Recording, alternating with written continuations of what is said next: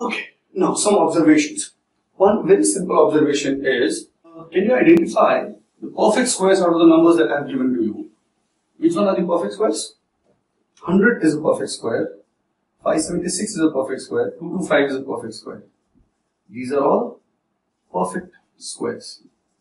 And earlier we had done 144, that was 2 to the power 4 into 3 square, and the number of factors was 5 into 3, that was 15 factors. What is one thing common about this?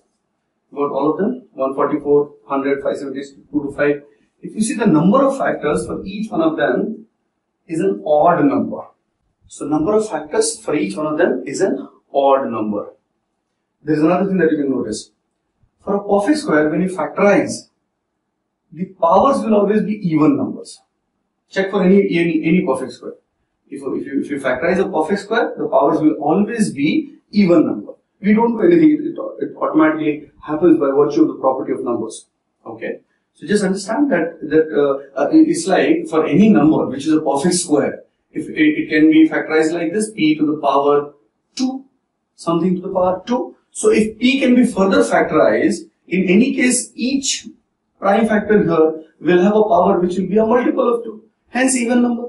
Now, when you add 1 to each of those powers, each of those values after adding 1 will become odd. Any even number, when 1 is added, each of them becomes odd. Now, when you multiply odd numbers, the outcome will always be an odd number. Hence, the number of factors will always be odd. So, I just write a statement. For a perfect square,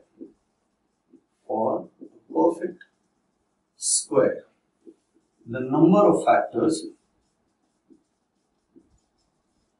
is always odd. Please understand this thing. Number of factors is always odd. Alright? Now, here there is one thing that I need to mention, vice versa. Now, what does it mean? If there is a number which is a perfect square, the number of factors will be odd. Similarly, if a number has odd number of factors, it has to be a perfect square. That is one way to look at it.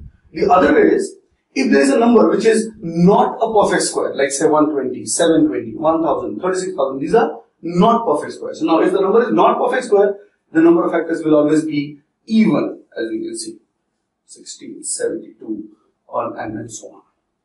Okay, so I repeat. For a perfect square, the number of factors is always odd number. And for a non-perfect square,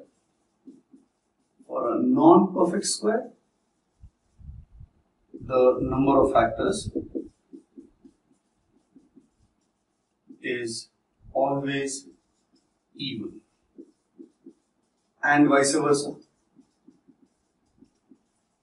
So if I give you a question, listen very carefully. If I give you a question like this, a number has 25 factors. I just say one simple statement. A number has 25 factors. What is the inference that you can take out from that? At least one information that you can take out from there is, I'll first write the statement. A number n has 25 factors.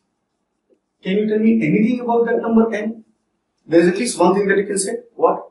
The number of factors is 25. 25 means odd, so it has to be a perfect square. That means n is definitely a perfect square. What perfect square? That we don't know. But at least we can say that it has to be a perfect square.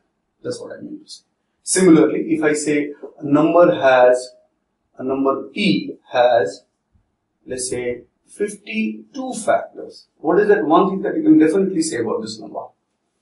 You can definitely say that it is not a perfect square. Why? Because if it was a perfect square, the number of factors should have been odd. If for non-perfect square, the number of factors is even. So here the number of factors is even, hence P is definitely a non-perfect square. That is for sure.